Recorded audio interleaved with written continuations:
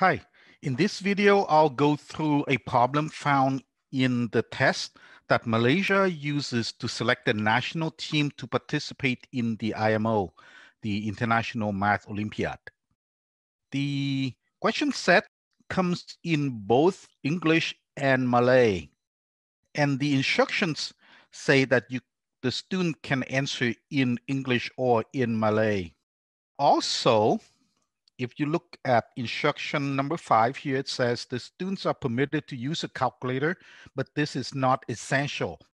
And as I go through the problems, I agree it's not essential, but having it helps. The question set has 6 problems to be done in 5 hours, and all 6 problems are equally weighted at 7 points apiece. I will be solving this problem right here, problem number 3. I may solve the rest of them later, but right now I'm doing this problem because there is a problem solving lesson to be had in doing this problem. Okay, all 6 problems are really good. I wish I had time to do all of them. But right now, let's go ahead and do this problem 3. Problem 3, find all possible integer values of n such that 12n squared plus 12n plus 11 is a 4-digit number with all 4 digits equal.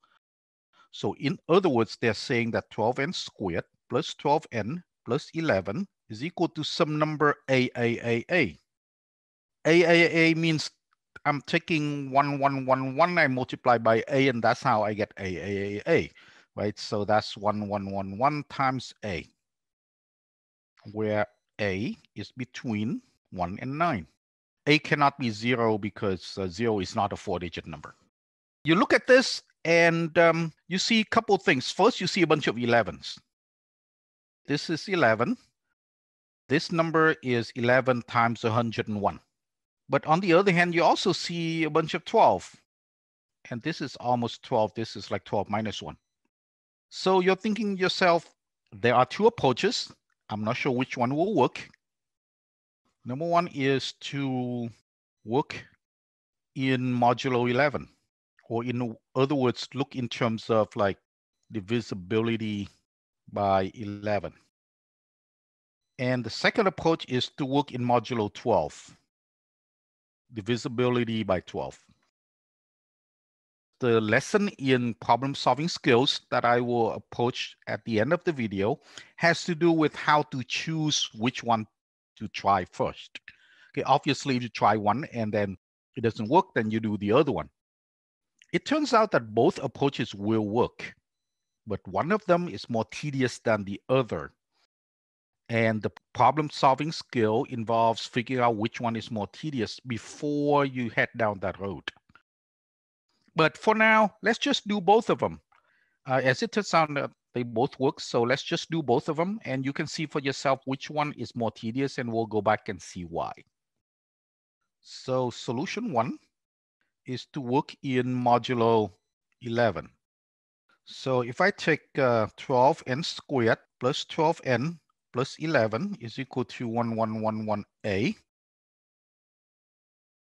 take modulo 11 both sides. If you're not familiar with modulo arithmetic, then first of all, you should, because there's no way you can do IMO without knowing modulo arithmetic. Think in terms of dividing by 11. If I divide both sides by 11, then I get 12n squared plus 12n over 11, and then plus 1 is equal to 101a. So these are integers. So that tells me that this must also be an integer. 12n squared plus 12 must be divisible by 11. So that is if you don't know modulo arithmetic. If you do, then just take modulo 11 both sides and you end up with 12n squared plus 12n is congruent to 0 modulo 11, which says the same thing as 12n squared plus 12n is divisible by 11. These 2 statements mean the same thing. Or in other words, 12 times n plus 1, if I factor this out, must be divisible by 11. Well, 11 is a prime. So that means if a product is divisible by 11, then one of the factors has to be divisible by 11. Well, 12 is not divisible by 11. So that means either n or n plus 1 must be divisible by 11 or congruent to 0 modulo 11. So the n and n plus 1 must be some sort of multiple of 11. Well, there are a lot of multiples of 11.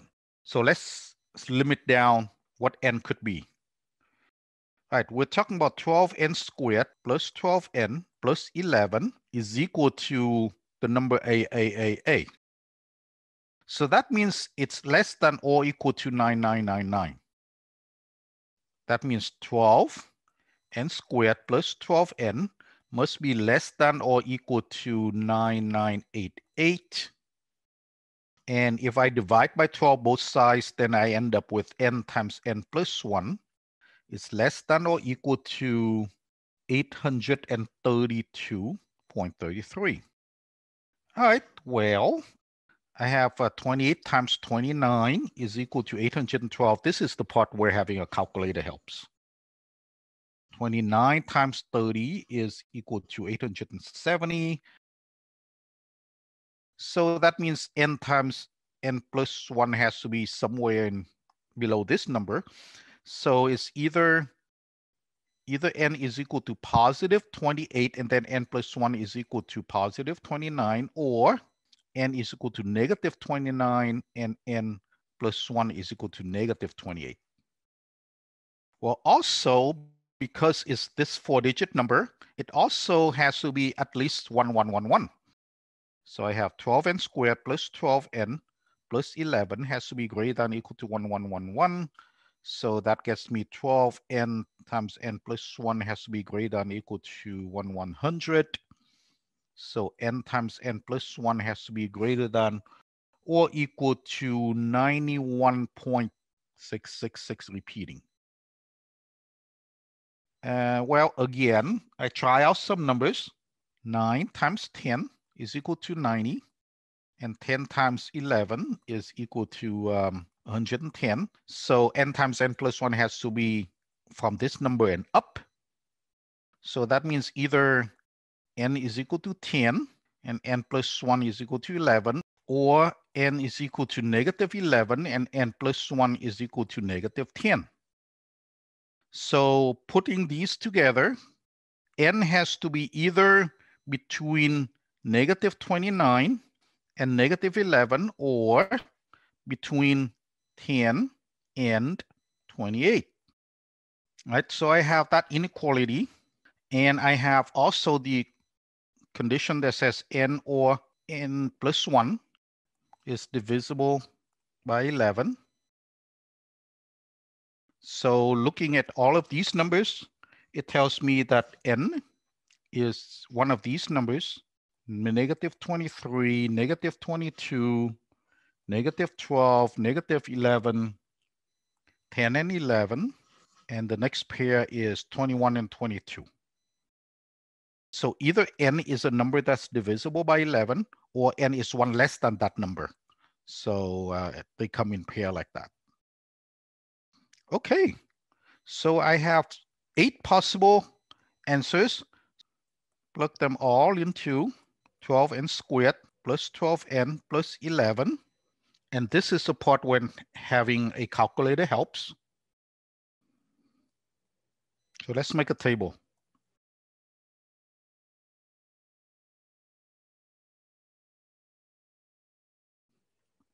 And I have these results. This is 6083, so that's not it. This is 5555, that's good.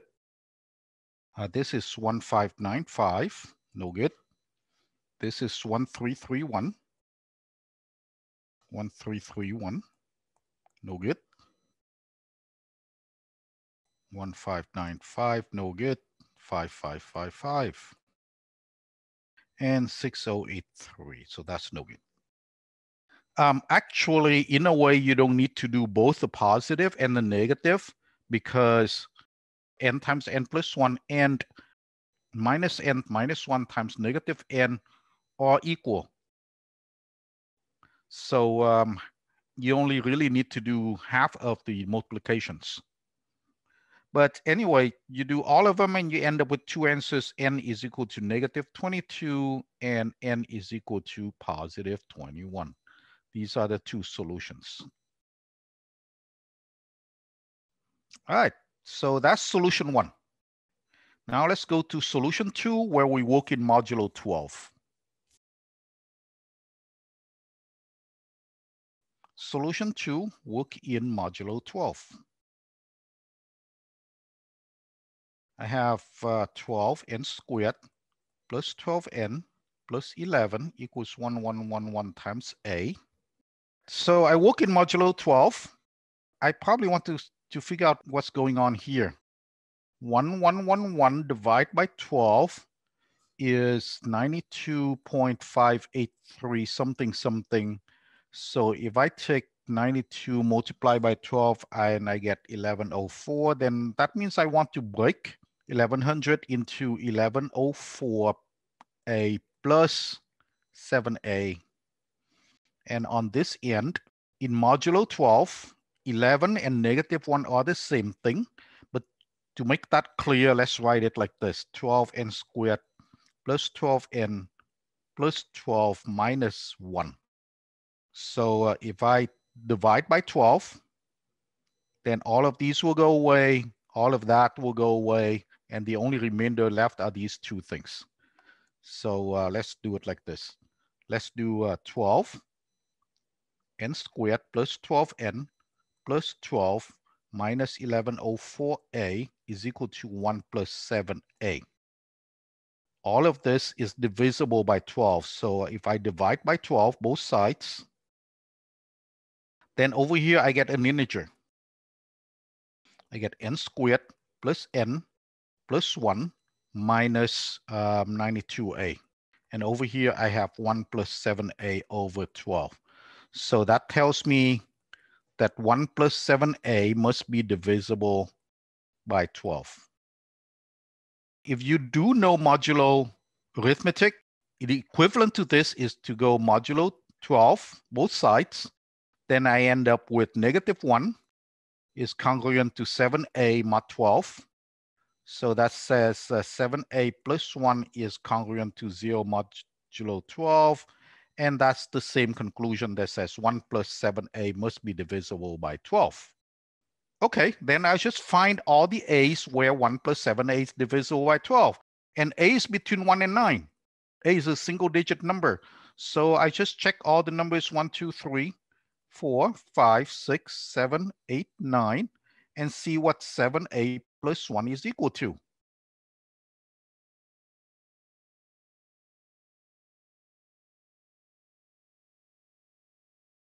And up with 8 here, 15, 22, 29, 36, 43, 50, 57, 64.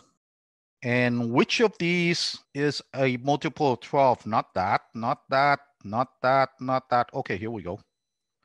Not that, not that, not that. And 64 is not a multiple of 12. So a has to be equal to 5. So I have the equation 12n squared plus 12n plus 11 is equal to 5,555. 12n squared plus 12n minus 5544 is equal to 0. And I divide both sides by 12. And I know that because I already did the workup here, and the 1 plus 7a has to be a multiple of 12. So I know I can divide by 12. 462 equals 0. And either quadratic formula or factor. You can factor or quadratic formula. Either way gets you two answers. N equals to 21 and n is equal to -22. All right, so we have these two solutions and they're both good, but one of them is more tedious. Where are the tedious places? Well, here's one tedious place where you have to calculate 7a plus 1 for a bunch of numbers. And here's another where you have to use a quadratic formula with a large number, right? Or you have to try to factor that large number. But if you think about it, this is the kind of thing you can do without a calculator.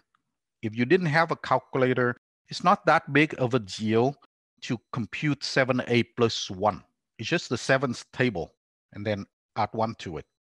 And quadratic formula may be a little bit hairy, but factoring can be done without a calculator if you break the 462 into its prime factorization.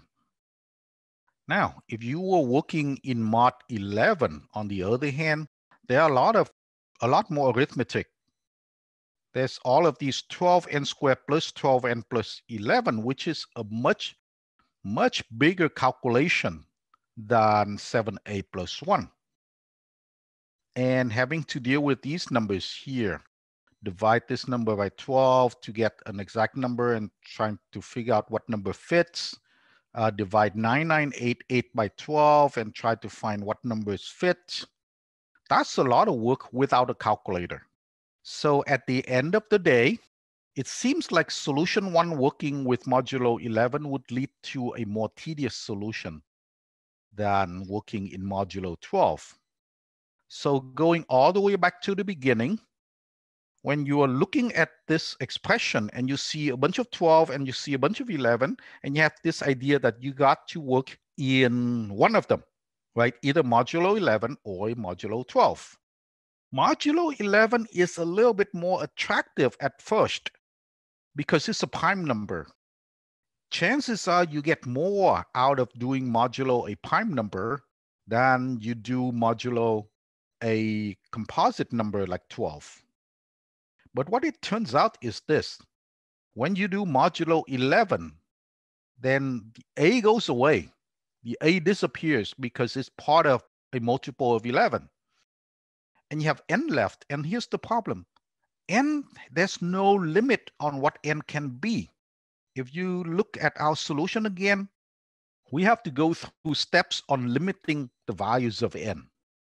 Whereas if you work with modulo 12, then the n's go away, the a is left, but a is limited between 1 and 9 only. You don't need to worry anymore about how to limit the value of a.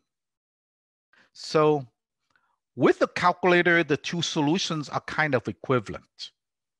But without a calculator, doing modulo 12 is a lot less work than doing modulo 11.